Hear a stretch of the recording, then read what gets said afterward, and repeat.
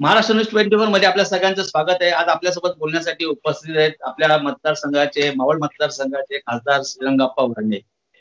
खरं तर त्यांच्या दृष्टीने हा अत्यंत चिंतेचा सुद्धा विषय आहे आणि ते नेमकं ह्या खासदार म्हणून आणि आपले लोकप्रतिनिधी म्हणून ह्या सगळ्या कोरोनाच्या ह्या सगळ्या प्रश्नांमध्ये कसं बघतात हे आपण त्यांच्याकडनं जाणून घेणार आहोत. आपण तुझं स्वागत आहे आपण. नमस्कार.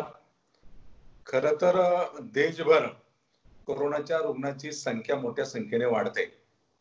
कोरोना विषाणूच्या या प्रादुर्भावामुळे देशातील जनता चिंतेमध्ये आहे. केंद्र सरकार आणि राज्याचे मुख्यमंत्री माननीय उद्धवजी ठाकरे हे या सगळ्या गोष्टीवरती खरं तर मात करण्यासाठी सातत्यानं प्रयत्न करतात. राज्य सरकारच्या वतीनं कोणत्याही प्रकारच्या खरं तर उणिवा भासत नाही, परंतु नागरिकांनी घरामध्ये बसलं पाहिजे. नागरिक ते पालन करत नाही. आपण जर पाहिलं तर मुंबई सारख्या शहरामध्ये मोठ्या संख्येनं कोरोनाचे रुग्ण वाढले. पुण्यासारख्या शहरामध्ये मोठ्या संख्येनं कोरोनाचे रुग्ण वाढले आणि जो कर्मचारी वर्ग आहे तो खरं तर ग्रामीण भागामध्ये पोहोचतोय. काल देखील नेरळला एक रुग्ण सापडला आणि अशा रीतीने कोरोनाचे रुग्ण वाढत असताना नागरिकांचं सहकार्य पाहिजे. नागरिकांनी घरात बसलं पाहिजे. लॉकडाऊन हा घरात बसण्यासाठी हे मात्र नागरिकांना समजत नाही आणि मोठ्या संख्येने नागरिक रस्त्यावर उतरतात. त्याचा परिणाम म्हणून कोरोनाचे रुग्ण वाढतात. माझी तुमच्या माध्यमातून आव्हान राहील नागरिकांना आणि विनंती पण राहील की हे देशाचं संकट आहे आणि हे संकटावर मात करण्यासाठी आपण सगळ्यांनी सहकार्य करावं. आपण एकूणच सगळ्या लढाईमध्ये पनवेल आणि उरण आणि हा सगळा जो भाग आहे जो तुमच्या मतदारसंघामध्ये येतो, तर तिथली परिस्थिती तुम्ही काही पालकमंत्र्यांबरोबर अधिकाऱ्यांबरोबर तुमच्या बैठकाही झाल्या, पण त्यातून नेमकं निष्पन्न काय होते आपण? प्रशासन, पोलीस अधिकारी आणि वैद्यकीय अधिकारी सर्वतोपरी प्रयत्न करतात. मी मध्यंतरी पनवेलला बैठक घेतली, कर्जतला बैठक घेतली आणि मतदारसंघाच्या अन्य भागात देखील बैठकी घेतल्या आणि प्रशासनाला तशा प्रकारच्या सूचना दिलेल्या आहेत. पनवेलमध्ये जे रुग्ण वाढलेत ते रुग्ण खास करून खरं तर शहरी भागातून मुंबईकडून आलेले रुग्ण आहेत आणि त्याच्यामध्ये सीआरपीचे जवान 11 होते.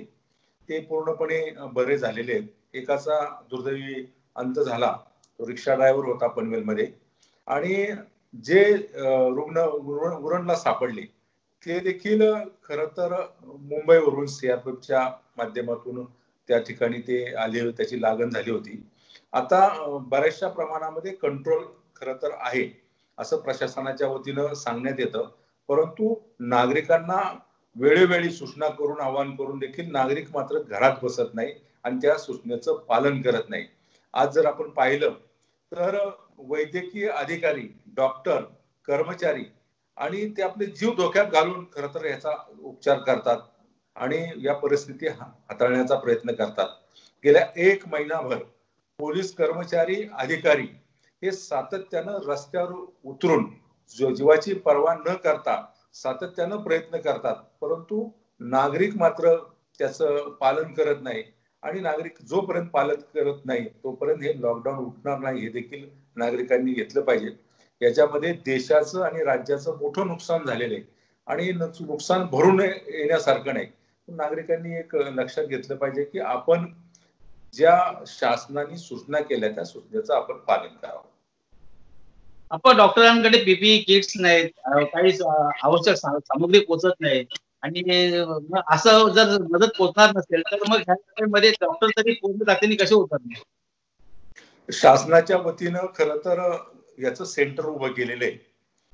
मग पनवेलला आहे, त्याचबरोबर मुंबईमध्ये, नवी मुंबईमध्ये आणि कोरोना रुग्णांच्या तपासणीसाठी किंवा कोरोना रुग्णावरती उपचार करण्यासाठी त्या सेंटरमध्ये ते उपचार होतात. गाव पातळीवर किंवा तालुका पातळीवरती अशा प्रकारच्या सोय नाही, कारण त्या ठिकाणी रुग्णांची संख्या सापडली नव्हती. परंतु शहरी भागामध्ये मोठ्या संख्येनं रुग्णांची संख्या असल्यामुळं शासनाने त्या ठिकाणी ती सुविधा उपलब्ध करून दिलेली आहे. या संदर्भामध्ये शासनाने सर्वतोपरी सुविधा दिलेल्या आहेत. किट उपलब्ध नाही किंवा तपासणीच्या संदर्भामध्ये यंत्रणा अपुरी पडते. खरं तर हा कोरोना विषाणू हा प्रथमच संपूर्ण जगामध्ये आलेला आहे आणि त्या दृष्टिकोनातून त्याच्यावरती मात करण्यासाठी शासन सर्वतोपरी प्रयत्न करतोय, केंद्र सरकार देखील सर्वतोपरी प्रयत्न करते. परंतु अशा बाबतीमध्ये काही बाबतीमध्ये निश्चितपणे अडचण येते आणि त्या अडचणीवर सरकार मात करते.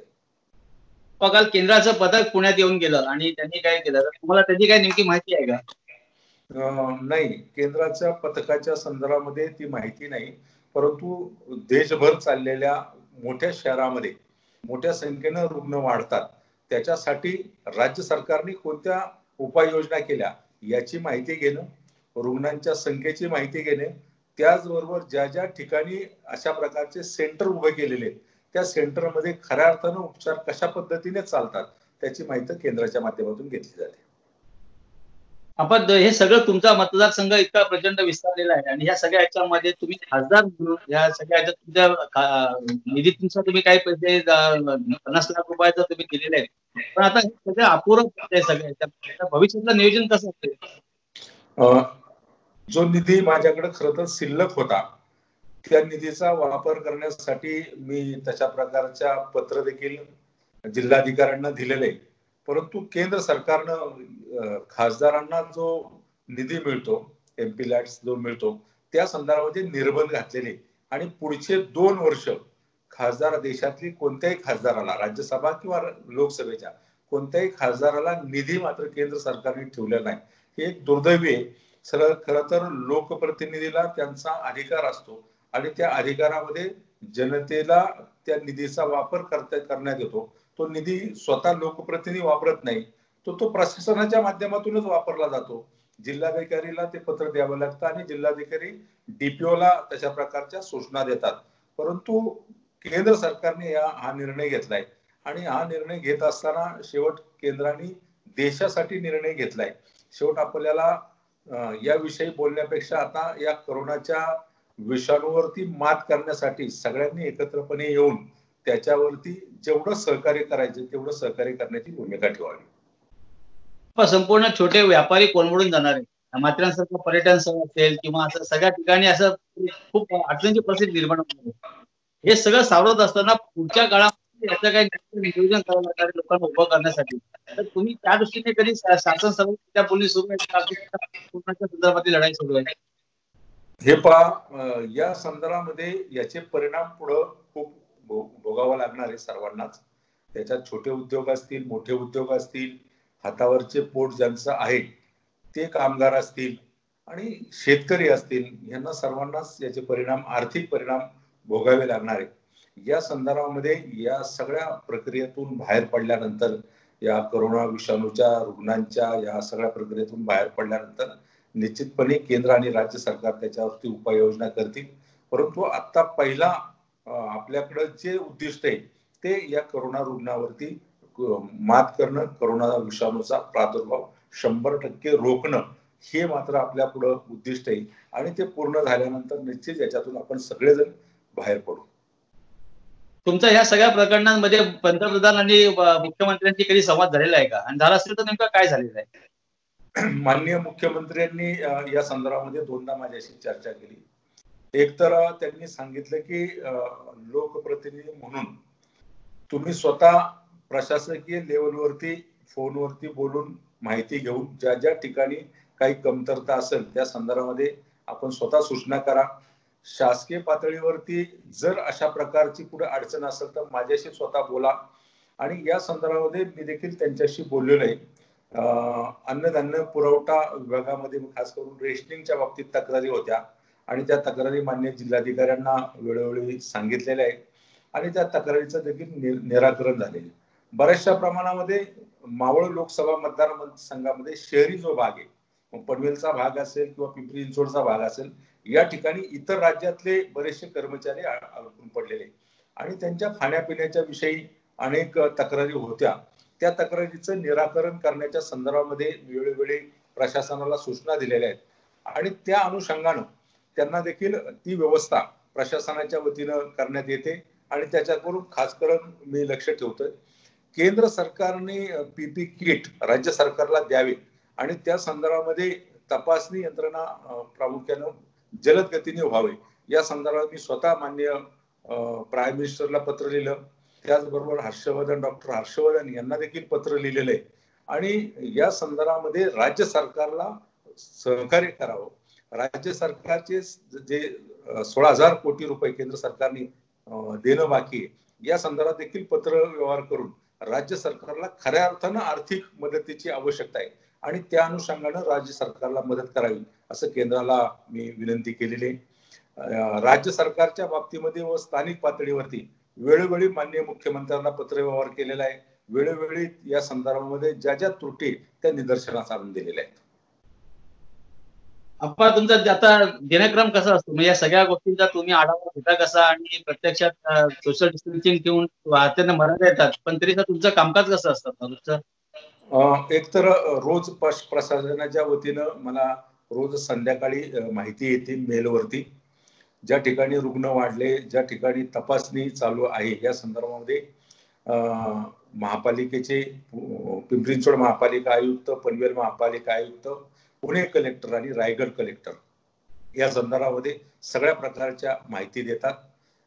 मी जवळपास दोन्ही जिल्ह्यामध्ये बैठका घेऊन या संदर्भामध्ये माहिती घेतलेली आहे. व्हिडिओ कॉन्फरन्स केलेली आहे. पुणे डिस्ट्रिक्ट मध्ये या संदर्भामध्ये व्हिडिओ कॉन्फरन्स झालेली आहे. पनवेलमध्ये बैठक घेतलेली आहे. आज देखील मी मावळ तहसीलदार कार्यालयामध्ये बैठक घेऊन तालुक्याचा आढावा घेणार आहे.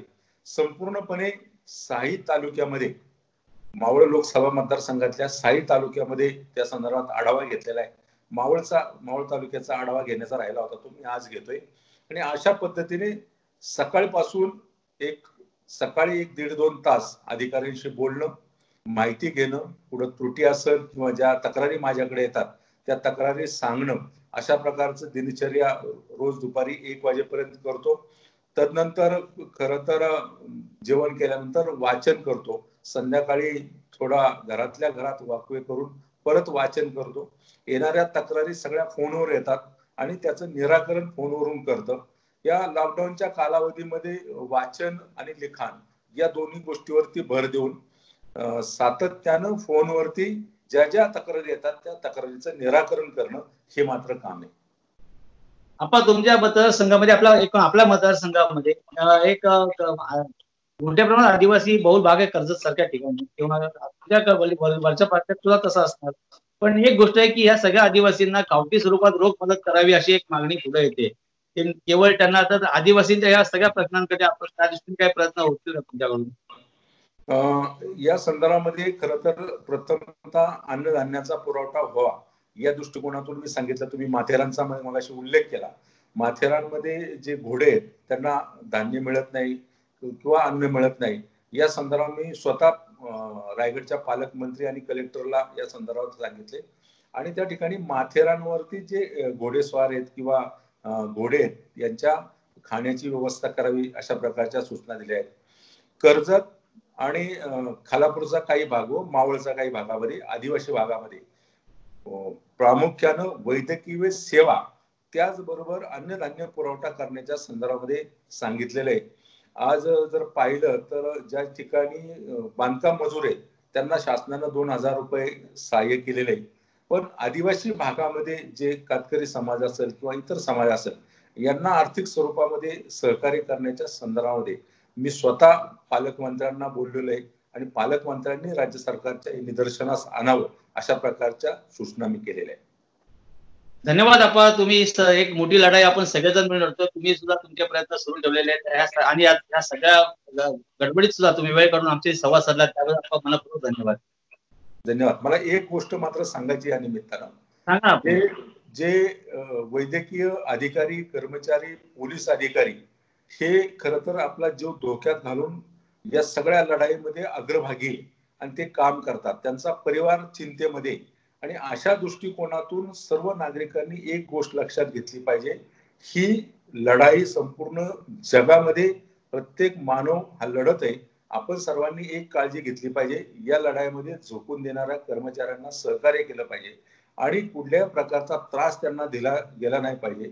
आपण सर्वांनी सहकार्य करून लॉकडाऊनच्या काळामध्ये शक्यतो घराच्या बाहेर पडू नये असं तुमच्या माध्यमातून सांगतो. धन्यवाद.